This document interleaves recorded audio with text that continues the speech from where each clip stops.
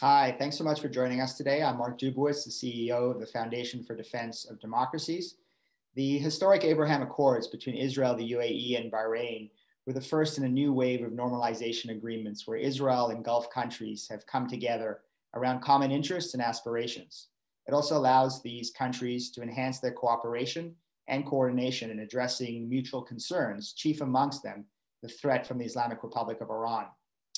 To better understand how these three countries are working to counter the threat from the regime in Iran and their assessment of the policies of the incoming Biden administration and how those policies will impact them, we're very grateful to have three of the leading diplomats who were responsible for this historic breakthrough.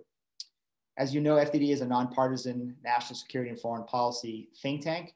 We don't take foreign government funding, and we run a series of programs throughout the year that deal with important foreign policy and national security issues. We're very grateful for the support of the Shulman Foundation for making this event possible. If you're interested in learning more about our work and our areas of focus, please visit our website at fdd.org. And with that, I'm very pleased to introduce our guest today. His Excellency Yousef al-Otaiba has served as the ambassador of the United Arab Emirates to the United States since 2008. In recognition for his service, he was promoted to Minister of State in 2017. His Excellency Sheikh Abdulla bin Rashid Al Khalifa has served as the ambassador of the Kingdom of Bahrain to the United States since 2017. And His Excellency Ron Dermer has served as Israel's ambassador to the US since 2013.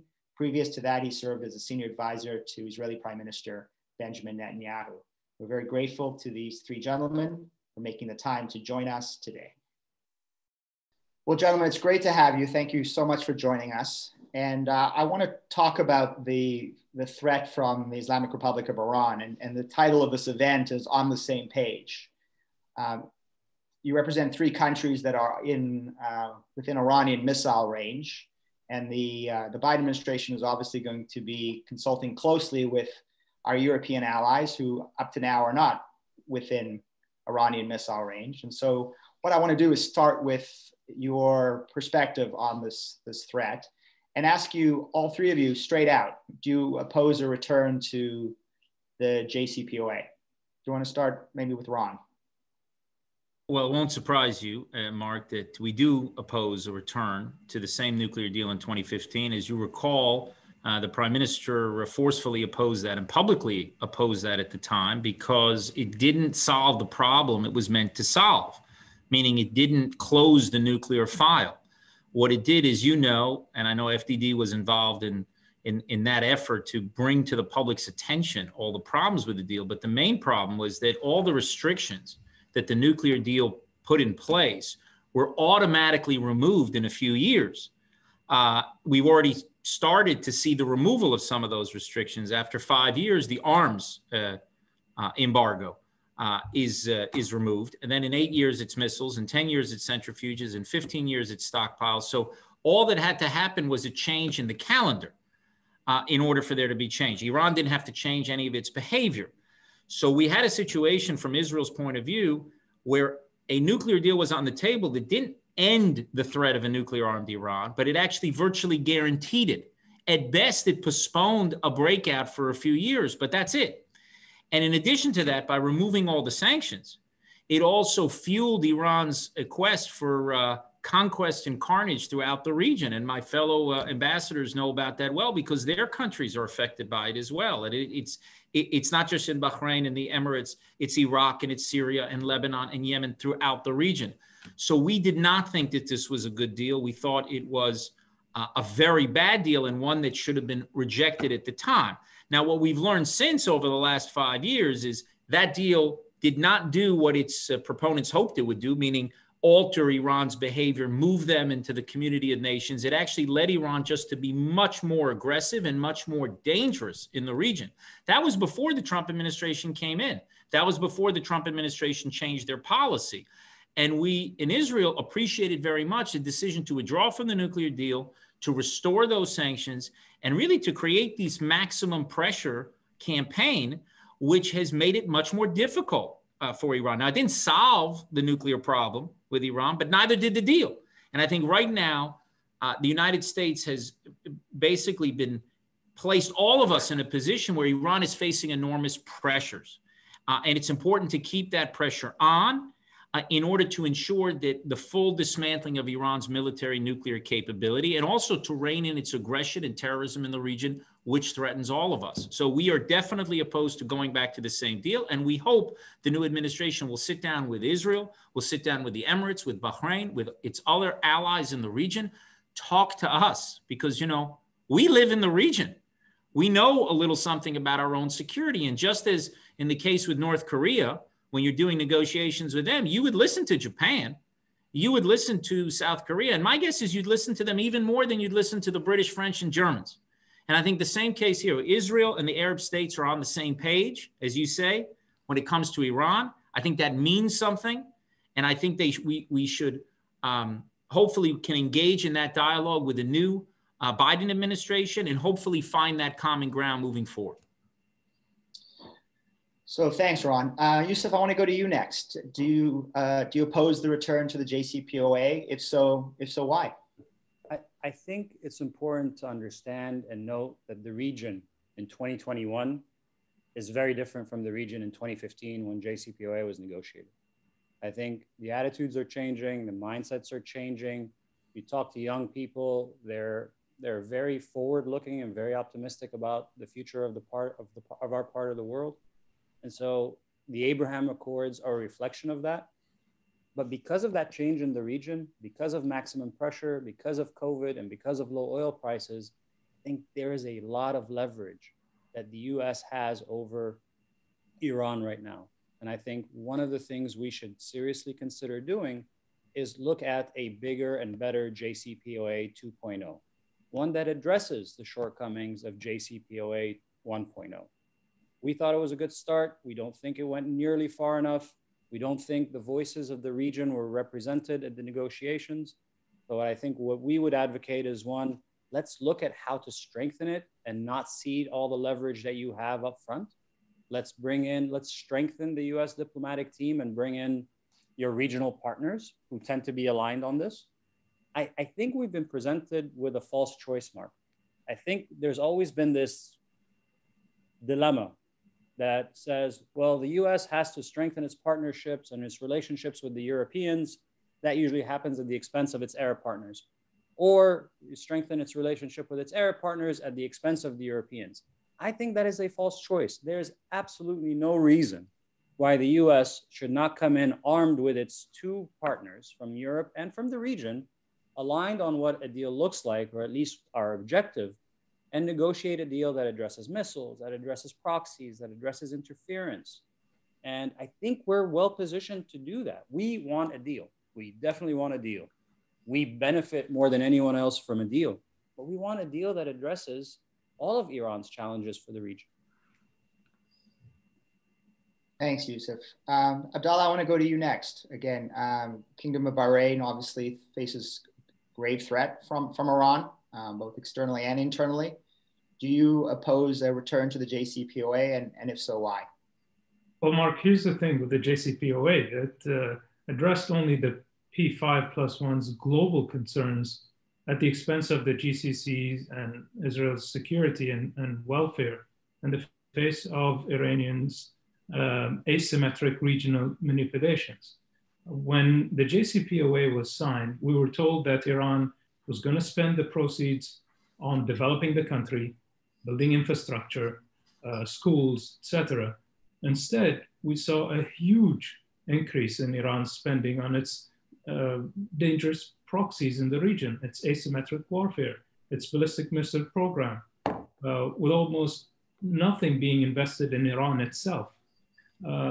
If I was to speak on a micro level, I mean, we saw a real IED attacks in Bahrain significantly increase in 2015.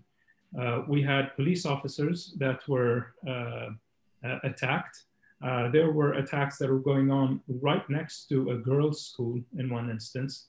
I mean, the list goes on, and we've seen that continue for 2016 and 2017. And so from the start, Bahrain has always stood with the US government's decision to withdraw from the JCPOA and apply a different approach with the Iranian regime. It was always been part of the Iranian regime's plan as a scheme to distract the world from their domestic issues and what's going on internally. One thing that needs to be said is that ever since the initiation of the US's campaign, the Iranian regime has consistently been testing the region's resolve by initiating a provocative act in the form of a direct or indirect attack in an effort to identify the red line.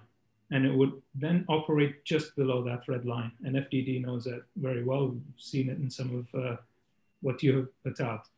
At the end of the day, we hope that an incoming administration will recognize that Iran's malign activities and ballistic missile capabilities are equally as troublesome to Iran's neighbors as its nuclear program is. Any return to the JCPOA should take into consideration the concerns of Iran's neighbors, including the Gulf and Israel, those that have been on the forefront of Iranian aggression for 40 years now. We have a lot of evidence that can prove what the Iranians have been doing. We've brought it to our allies, and we hope that a different approach will be taken in order to push back on Iranian aggression in the region. So Ron, let me ask you this. I mean, there's been an assumption in Washington, almost perception that the regime in Iran is 10 feet tall, that any attempt to counter the regime will only lead to massive escalation, and that fundamentally it was a choice between the JCPOA and war. And yet over the past number of years, your military and your intelligence services have inflicted significant damage against the regime in Iran, both in the region, in Syria, particularly, and inside Iran. And I wonder if you could comment on that. I mean, you're a small country, you've got a small military, a small intelligence service, and yet had some real successes against the regime in Iran. Could you talk a little bit about that? Well, first of all, it was always a false choice to say it was either doing this deal or war. That was never the case. And the best proof of it is what happened when President Trump withdrew from the deal. I mean, you didn't have war, we have peace. We're having this conversation today. Part of the reason why we're having this conversation, and that an Israeli ambassador is sitting with a Bahraini ambassador and an Emirati ambassador, is because of the strong and forceful posture of the outgoing administration regarding Iran. I think that was part of the reason that created the political space to allow for different things that were happening underneath the surface to surface. So it was never about this deal or war. It was a false choice, I think, in an environment after Afghanistan and after Iraq, to get people to rush in doing a deal, thinking, you know, with diplomacy, we have to do it or else we're going to be facing another war. I've never really believed that at all. And I actually think that the right policy regarding Iran, and this is something the Prime Minister of Israel has spoken about for 20 years, is a policy that has crippling economic sanctions, that has a credible military threat of a breakout by Iran, and that also reaches out to the Iranian people who are partners. We don't have a problem with the people of Iran. We have a problem with the regime of Iran. And my guess is that both my counterparts agree with that, because it's a radical regime that is trying to destabilize all the governments in the region, and it vows and works to destroy Israel. So that was always a false choice. You've also seen when not only, you know, I'm not going to comment on supposed allegations against Israel inside Iran, but you know that we have acted very forcefully in Syria in order to prevent Iran from entrenching itself there. You also saw that in the wake of the decision by President Trump to take out, I think, one of the greatest dangers, not just to the region of the world, Qasem Soleimani, you saw the response of Iran, and they were deterred for the last year. They were deterred because of that action.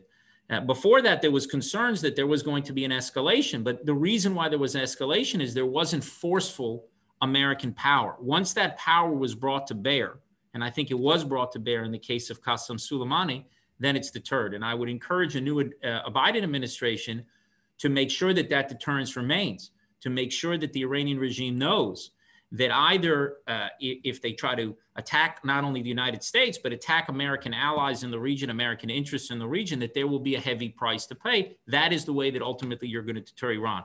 And I want to just, before you go on, just comment on what was said previously. I think Yousef has a very, very important insight about all the leverage. And somebody brought to my attention just yesterday, sent me an article that was written, I think it was by Tom Friedman when the deal was signed. And he said, this is the best deal you can get with an empty holster. Well, guess what? You got pretty big guns in the holster right now. And it makes absolutely no sense to take those guns out and to throw it away and then simply go into a deal. And what Yousef is talking about is going to 2.0. And I'm sure he agrees with me on this. The road to 2.0 does not go through 1.0. So the thing that you're hearing now is we will start by going to 1.0, and then we will work for a longer, broader deal. I wish that were possible, but I do not. I think it's a physical certainty or metaphysical certainty that if you go to 1.0 and you get rid of those guns in your holster, you get rid of all the leverage, you will never get to 2.0. There's a separate question. Can you go to 2.0? Can you sit down with Israel, with our Emirati, Bahraini, and other allies in the region, forge a common position that would be a 2.0? That's a different discussion. But for that discussion, to have any chance of reaching that destination, you have to use the leverage that you have to push Iran in that direction. To simply give up that leverage, to go to 1.0, and then to say we're going to have talks, it simply makes no sense. There's no chance that that's going to happen. You will never get to a bigger and better deal, the likes of which Yousef is talking about. Well, Yousef, let me ask you about that, because I mean, that obviously has been a criticism of the JCPOA, which is that its fundamental architecture is fatally flawed, that this is not just a question of extending the sunsets or getting better inspection rights or including missiles in some way, but the fundamental architecture of the JCPOA is so fatally flawed because Iran ultimately has fissile material and the ability to produce fissile material on its soil. It can expand to an industrial sized nuclear program. It can use advanced centrifuges, which are easier to hide and give Iran a much easier sneak out option. It's going to have near zero breakout as a result of this industrial sized nuclear program. And I think as Ron said, I mean, the fundamental premise of the JCPOA is Iran agrees to temporary nuclear constraints in exchange for massive sanctions relief. So, I mean, how do you respond to the argument that JCPOA 1 can lead to JCPOA 2? Or do you agree with Ron that there's a fundamental problem with respect to the architecture of this deal, a deal that ultimately is going to give billions of dollars to the regime to fund its destructive activities? So I think the problem with going from 1 to 2 is what would be the incentive to go back to 2 or to continue to 2 if the sanctions relief has already happened? If you've driven the car off the lot and then you suddenly realize you want to go back and get a better deal or a bigger discount, what's the incentive to get a bigger discount if you've already paid for the car up front? So I think I don't want to re-litigate the entire process, but what I think we did in JCPOA 1.0 was we used the strategy or playbook that we're going to put pressure and sanctions.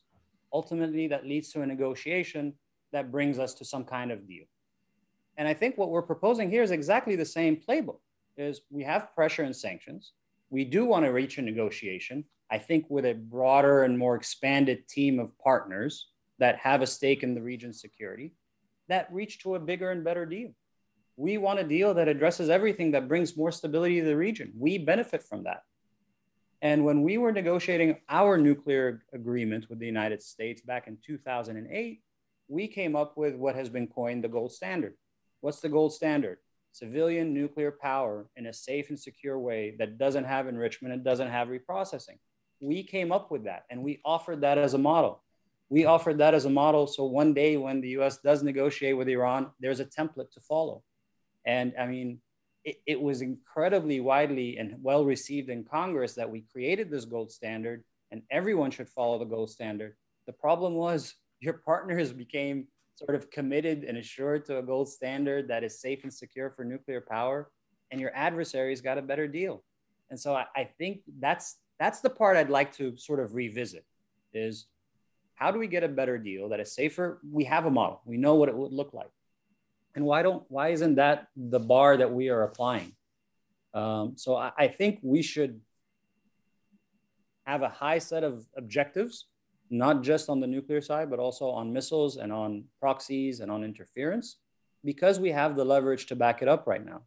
And if you come to the table with your Arab partners and your European partners, I think you're demonstrating a stronger negotiating team, which ultimately would lead you to a better outcome. And Abdulla, I assume you agree with that, and I'd certainly love to hear your further insights on this. And I also wanted to ask you to address Saudi Arabia. Obviously, the Saudi ambassador is not on this call. We hope one day she will be. But you've got a very close relationship with Saudi Arabia. And could you comment a little bit on the way Riyadh sees the threat from Iran and collectively Bahrain and Saudi Arabia, the ways in which you think you can work closely with the UAE, with Israel, with some of your other allies in the region to continue to put pressure on the regime in Iran and continue to work closely with the Biden administration so that your interests and your concerns are addressed? Well, let me first start with building on what has already been said. In terms of the nuclear aspect, not only are we concerned about Iran's use of its nuclear capabilities for military purposes, it's also concerning to see what the environmental hazards might arise from just because of the proximity of the Bushehr nuclear plant to Bahrain. I mean, and UAE and Saudi. I mean, that nuclear power plant is closer to us than it is geographically to Tehran. And so the last thing we need is in the region is another Chernobyl. So there has to be some sort of oversight to the process that's going on in Iran. But also, we're here to address the other issues that have touched our communities as well. Take, for example, Iranian money laundering efforts in countries like Bahrain, where we have confiscated a lot of material related to a bank that they have set up, and they used it to funnel money from Iran through Bahrain and into Europe. I mean, we're talking about a whole list of activities that either take advantage of some of the policies in the region where we're opening up, moving forward, and it's becoming more and more concerning. Cyber attacks are on the rise. We have seen that. And I think it's about time that we really address all what the regime is attacking with, and just continuing on a policy that has worked for the past 3 years. With Saudi Arabia, I think that I can speak for Bahrain, but with Saudi, we've obviously seen the struggle with the attacks that have been going on from the Houthis. We've obviously seen that connection there. The US's recent designation speaks volumes. And at the end of the day, I think what we have seen in the region, in every country that has a problem, it rallies back to Iran, whether it is the use of proxies in the region, whether it's the use of groups that they are ideologically aligned with, or groups that they don't necessarily see eye to eye on a number of issues, but then they will work with them to get to their goals. And here I can state Muslim Brotherhood, al-Qaeda, Houthis, they have all played a part in destabilizing governments in the region. And it becomes more and more challenging when they have a financier like the Islamic Republic pushing them to do more and more. So gentlemen, we've talked about different instruments of power, and obviously maximum pressure, at least from a US perspective, the tip of the spear was economic leverage. And the concern, obviously, with the return back to the JCPOA is lifting that leverage and giving the regime in Iran tens of billions of dollars to fund its destructive activities. The Abraham Accords seem to me a real opportunity for your countries to create economic leverage on your own.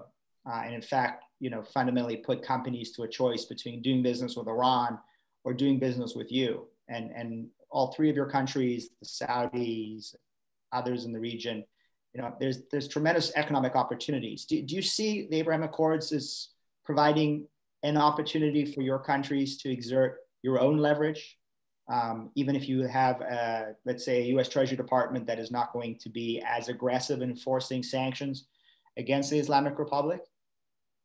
I'll ask you, Ron. I mean, I think you've given some serious thought to Israeli economic power and the importance of power, of Israeli power in not only securing your state, but in laying the foundation for the Abraham Accords. Well, let me just to think about the issue of sanctions. Remember, Mark, because you were heavily involved and FDD was heavily involved in this debate 5 years ago. And I don't want to relitigate the whole debate, but it's important to look at things that were said that were proved to be completely false. One of the central arguments at the time in 2015, and also when the decision was made to withdraw from the nuclear deal, was that the entire edifice of international sanctions would collapse, because if the US were to do sanctions alone unilaterally, it would not have the bite and the power that this multilateral sanction regime. And I remember conversations with the most senior US officials across the board, and I'm sure that Yousef can remember because he was in Washington at the time. Look, if we don't do this deal, the whole sanctions regime is going to collapse. And the argument that I made also publicly then was, look, if you force countries to choose between a $21 trillion US economy and a $400 billion Iranian economy, they're going to do business with the United States.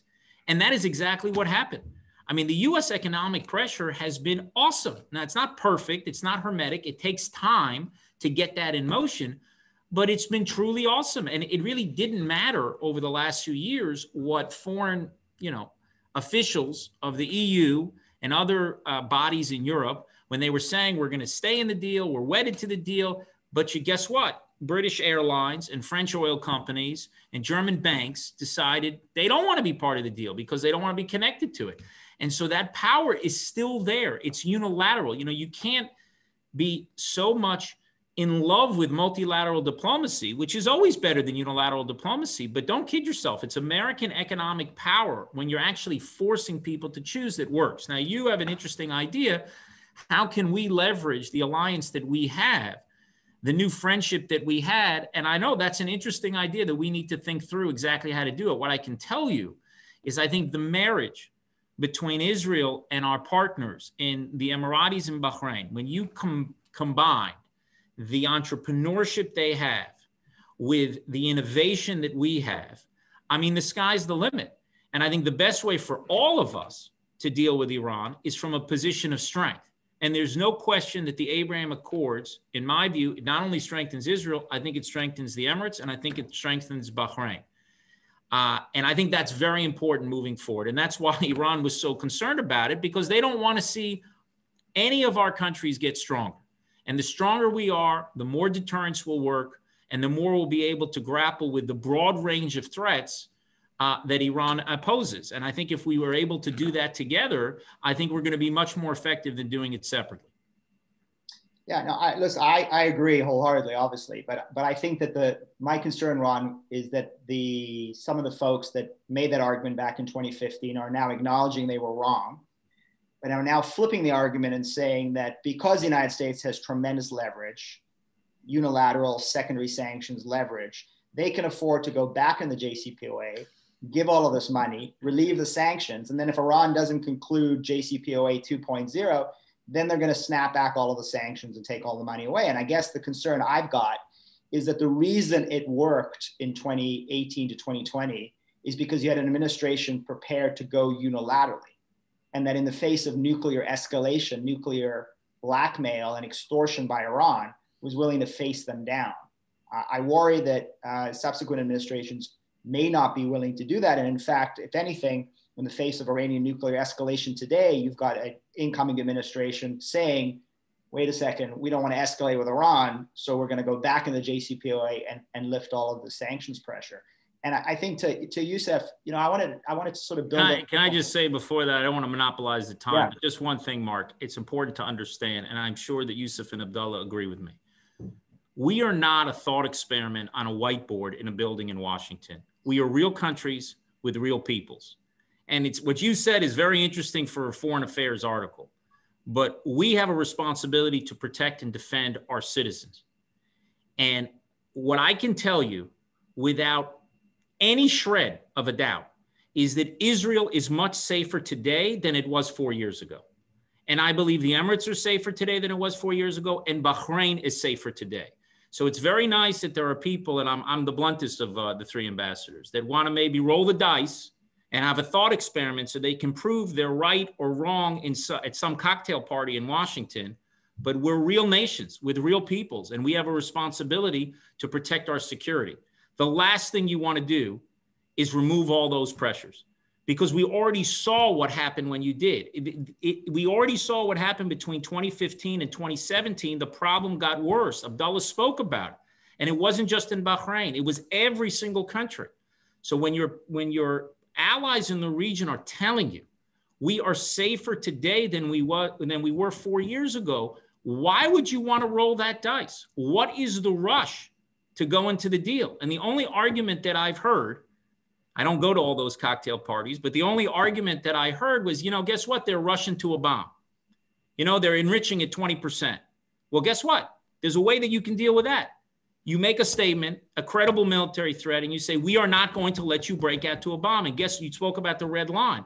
The prime minister put up that red line in 2012 at the United Nations, with the Wild E. Coyote bomb, that he drew that red line as clear as can be. And what was the red line? It was that Iran would not have a bomb's worth of medium enriched uranium at 20%. And guess what? Iran, they were going vertical, closer and closer. They went for a few more weeks just to say they weren't deterred by what the prime minister put out. And then they started moving horizontally under that line. I have no doubt that if the president of the United States makes it clear, privately, publicly, to the Iranian regime, he will not allow them to break out to a bomb. They will not do it. And then you can allow that pressure and the leverage that Yousef was talking about to do its trick, try to get a common position with all of us and see if we can work out what he says is a bigger and better deal that actually solves the problem and doesn't just pave a highway of gold for Iran to get a nuclear arsenal. So Abdullah and Yousef, I want to go to you to respond to what Ron has laid out.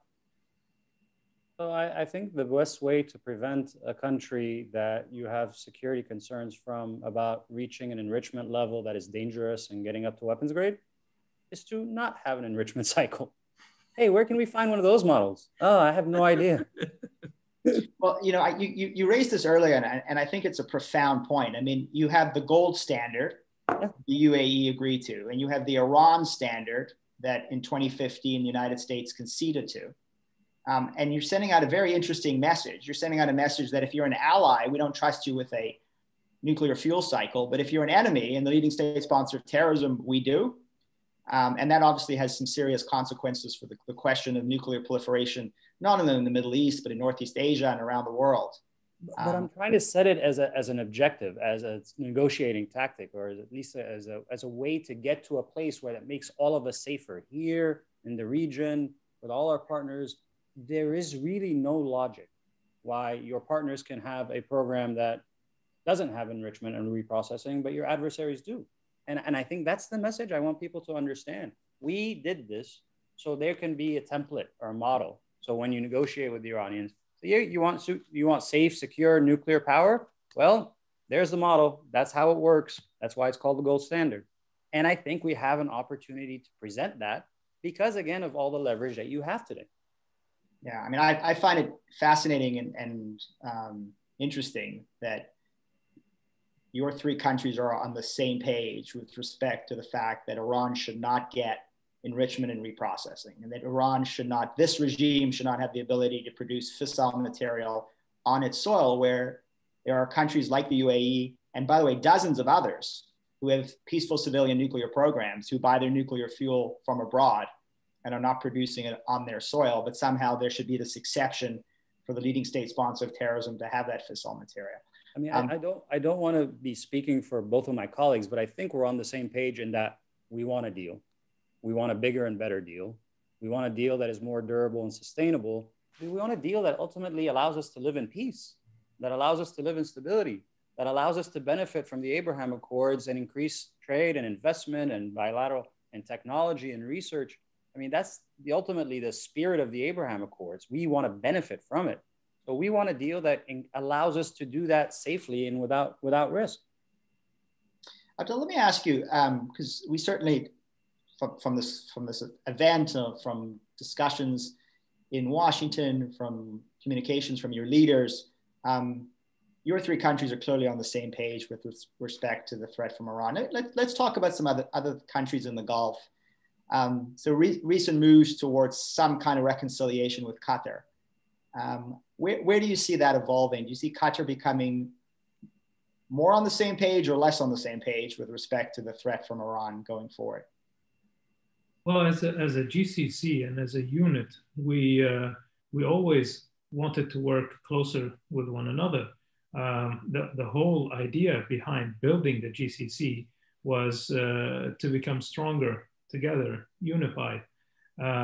Yes, countries will have their foreign policies that are a little bit different than others. I mean, the Omanis, for example, they had relations, they still do, with the Iranians, but that didn't mean that they would not be an active member of the GCC.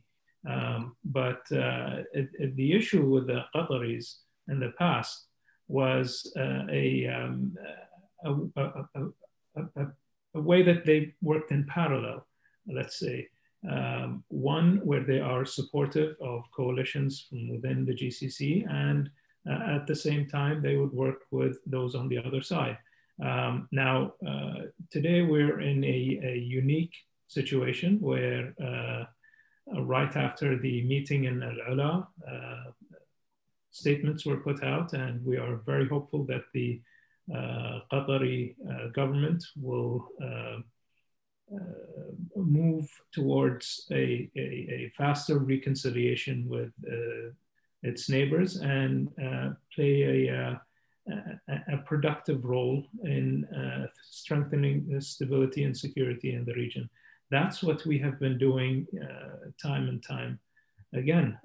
When you look at, for example, the International Maritime Security Construct, a lot of people thought that it was put together to deter a certain country in the region, whereas it was basically to make sure that the waterways are open for commerce, open for those to come in and out of the region. And so I think what we are looking for in the region today, and specifically today in Bahrain, we are celebrating the Day of Diplomacy.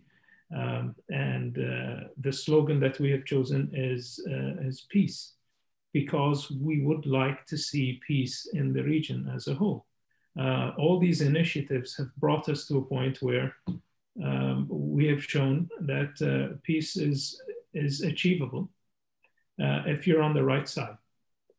And going back to your question with the Qataris, I think that it's important for them to reassess their relationships and to play a more productive role in strengthening the security and stability of the region as a whole. And Yousef, I'd love you to weigh in as well on this question of Qatar and Iran, and also Turkey. I mean, it seems like in recent weeks that Erdogan has been making some overtures to Israel and to Saudi Arabia in particular. He seems to have some serious concerns about the new administration and the bipartisan opposition to Erdogan's behavior in Congress. Do you see the possibility of a new posture from Doha and Ankara with respect to Iran, or is it going to be sort of same old, same old? So I think the truth is it's too early to tell. I think we just signed the reconciliation, the GCC reconciliation deal January 5th, so just about 10 days ago. I think it's a good first step. It's a promising first step. It addresses some of the operational issues like travel and visas and things like that and shipping, but we still haven't addressed the fundamental issues that caused the rift. You know, support for the Muslim Brotherhood and other groups, relationships with Iran and Turkey. That is the next step. Resolving what caused the problem in the first place is ultimately what we want to reach to. But right now, it's like a couple who just decided to get back together for the sake of the kids, but we really haven't worked out the issues yet. We hope to work them out. But the decision ultimately comes down to Qatar.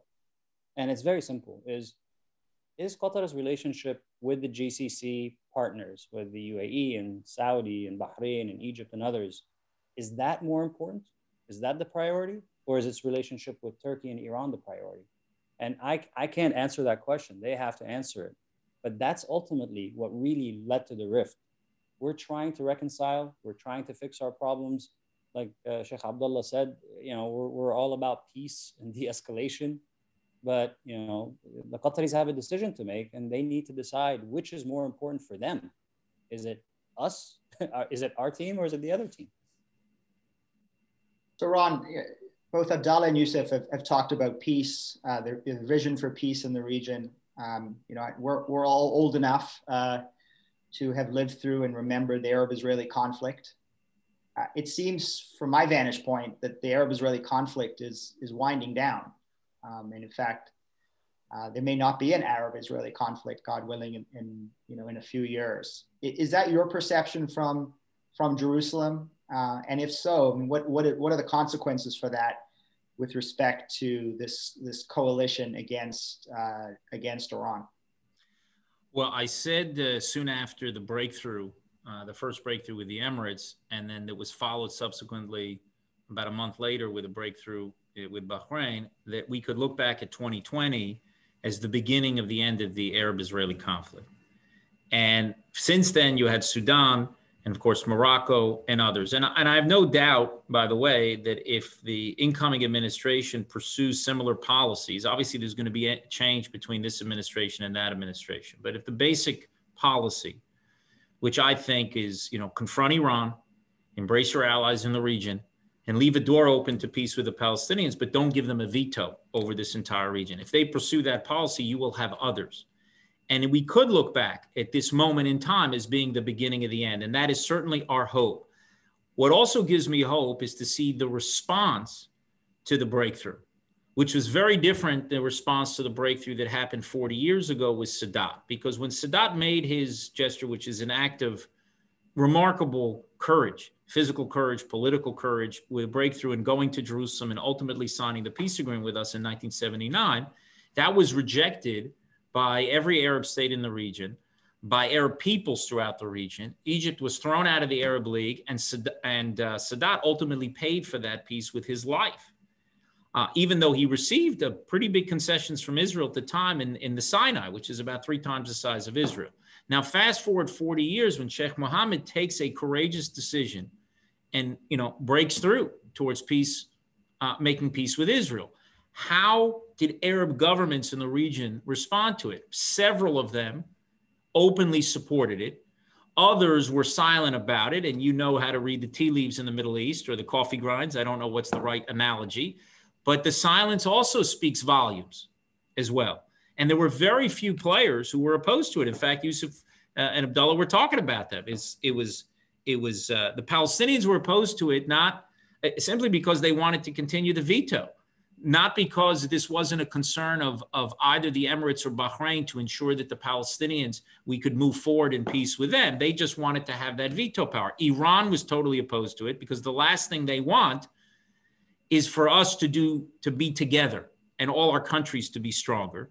The Qataris were opposed to it, and the Turks were opposed to it. And if memory serves, it's not that long ago, it's about 5 months ago, the Turks were threatening to remove their ambassador from the Emirates. Now, here's a newsflash to people on this call. Turkey and Israel, you know, we have embassies in each other's countries for decades. They were actually the first Muslim country to have diplomatic relations with us. So that idea was, It was almost wild when I saw it at the time. And my hope is that the response, I think, tells you a lot about what is happening in the Middle East. The response not of the governments, but also the peoples. And we could see that this peace that is emerging is not simply a peace between the top down of Sheikh Mohammed and King Hamad. And it is also from the bottom up. You see it percolating among the people. I mean, we might have a situation, Mark, that there may be more Jewish weddings in Dubai and Abu Dhabi than they're going to be, I don't know if it's in Philadelphia, Baltimore, or New York. I mean, you can see that there is a genuine warmth and a willingness to embrace this peace. And we had high hopes, I can tell you. I had high hopes, but it's even exceeded my high expectations. And we have a little side bet, Yousef and I, about the number of Israelis who are going to go post-COVID. We're setting the over-under. We're in Super Bowl season now, but the over-under is 1 million. If anyone on the call wants to take bets, I think it's going to go over 1 million, and it's going to be hard to find an Israeli in 2, 3, 4 years that had not visited the Emirates or Bahrain. It's going to be hard to find them. You're really going to have to look in the recesses of distant towns to find somebody who didn't make that trip. And I think that bodes very well the embrace of this peace, not just from the top down, but from the bottom up. And I also hope that it will lead to a change in the peace that we have, the current peace we have with Egypt and Jordan, which has been, unfortunately, a cold peace, which is certainly better than a hot war, but we would like to see a warming of that peace. And there have been forces in those countries, political, economic, and cultural, who have militated against peace. I don't see those forces in either the Emirates or Bahrain. I see forces trying to encourage peace. And if we can prove, and this is really, I mean, we started this process, let's say, and our leaders gave us the backing in order to achieve these breakthroughs, because without their confidence in us, none of this would have happened. But now that we have that breakthrough, we have to ensure that it's a success. We have to ensure that everybody in the region knows that this peace is a huge success, that it actually strengthens all of our countries. People invest into success, and success breeds more success. You know, I knew exactly 5 Chicago Cubs fans 5 years ago.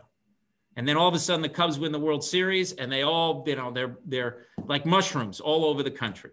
When we turn this peace into a winner, you're going to see more and more countries follow. And I was encouraged, and I'm sure my counterparts were as well, that one of the rare moments, and maybe the only moment during the campaign, which was very heated and very polarized, and American politics obviously is hugely polarized today, a singular moment of consensus was the Abraham Accords, where statements were made by then candidate Biden and soon to be, you know, President Biden, and candidate Harris and soon to be Vice President Harris, that they supported this and they're looking to build on it. So we were very encouraged by that. And we hope we can continue to expand the peace outward, to deepen the current peace that we have, and ultimately to lead to peace between Israelis and Palestinians as well. Because I think the old approach was, let's get the Israeli-Palestinian peace fixed, and then Israel will have peace with 21, 22 Arab states. And that was almost tautological. Yes, that's true if we could do that. But what if we do it the other way around? What if we can first end the Arab-Israeli conflict and then see the momentum behind that, the tailwind that provides, to then engage the Palestinians, to empower those moderates among the Palestinians who actually would like to reach a historic compromise with us, to empower them and to marginalize those extremists, whether it's Hamas or other terror factions, to marginalize them and say, guys, you know what? The Arab world and the Muslim world is not behind you. Yes, they want you to have a better future. Yes, they want you to have self-determination, but they want you to reach a historic compromise. And I think when we all stand together, it sends a very powerful message. And one last thing, which is because I know this is a short answer to a long question, but one last thing. One thing I didn't anticipate, I'm not so sure if Yousef and Abdullah are aware of it, but I've seen this happen now in Israel. The impact that this is having on our Israeli Arab population. You know, the dream of Israel's founders was that the Israeli Arab population, our Arab citizens of Israel, would be a bridge between Israel and the Arab world. And it didn't work out that way for various different reasons. But right now, there is great excitement among the 20% of our population who are Israeli Arabs, because now they're traveling to the Gulf, they're coming back.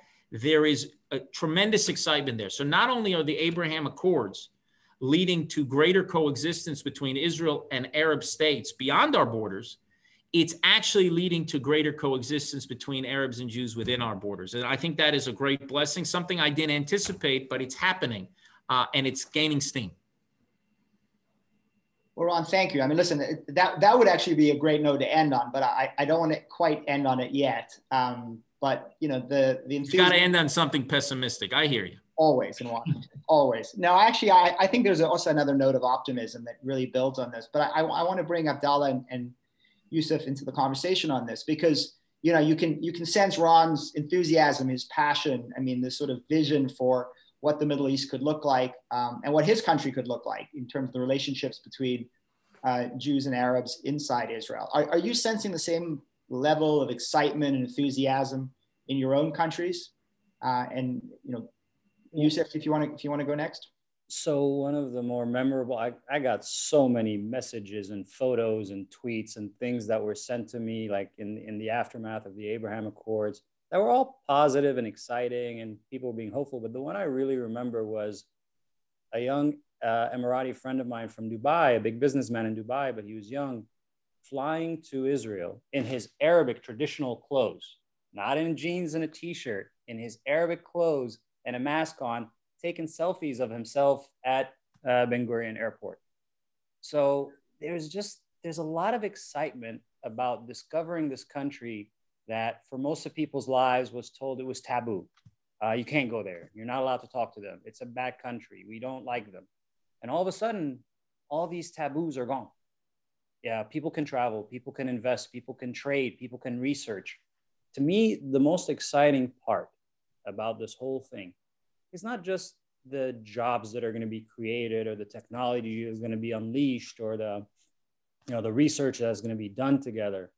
I think just on a very basic human level, if people look at each other with a little more understanding, a little more tolerance and respect, and get to know each other, get to understand each other. And I say this from a very personal note because I was born and raised in Egypt, and all of us basically grew up programmed that Israel's the enemy. Egypt has a lot of wars with Israel. They've had land issues. There was a fight over the Sinai. There's just bad blood. We don't have that in the Emirates. So my 10-year-old son is going to grow up fundamentally different than how I grew up. He's going to grow up thinking it's totally normal to go visit Israel. He's going to grow up thinking it's totally normal to do an investment deal with Israelis, which is very different than how I grew up. To me, and again, maybe it's the personal aspect of how I grew up. To me, that's the most important part. We are a country that is really, really invested and focused on the future. We want to make our country better, stronger, safer. We want to create jobs. We want to create prosperity. We want people to feel safe. We think that the Abraham Accords are going to be a very big part of that. And so the way I would define or describe the Middle East is you have countries like ours who are focused on the future, and we're all going towards the future. And you have a group of countries that are really preoccupied with their past, and they keep focusing on the past. That's really the major fault line I see in the region today. The forward-looking countries versus the backward-looking countries. And I'm still going to make sure we end up on that positive note. No, listen, I think that's exactly right. And Abdulla, I mean, I'd love you to comment on the reaction in Bahrain, but also to sort of bring it back to the topic du jour, which is Iran. And I mean, the sense that, you've got a regime that is a regime of the past, and yet you've got tens of millions of Iranians who want to be part of the modern world, who I'm sure would love to interact with their Israeli counterparts, Iranians who, obviously, there are a lot of Iranians who are in the UAE. There's some Iranians that are in Bahrain, some of them who are doing positive things, some of who are doing less than positive things. But in your sort of vision of the Abraham Accords and the opportunities, I mean, do you see one day an opportunity to bring Iranians and their dreams and their aspirations into this accord? Look, Mark, I think that first of all, the Accords itself has been built on a foundation of opportunities, hope, positivity.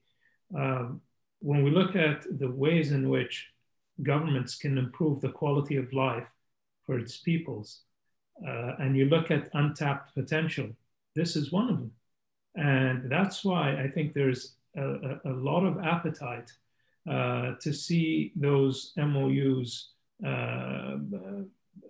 move forward, and to see the people come together, and to see businessmen meet with one another and work with one another.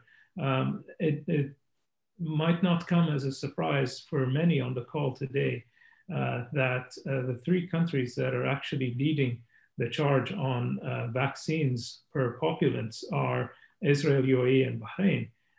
Imagine how much work can be done just sharing information and moving forward. And so I think that the accords were built with a lot of positivity in them.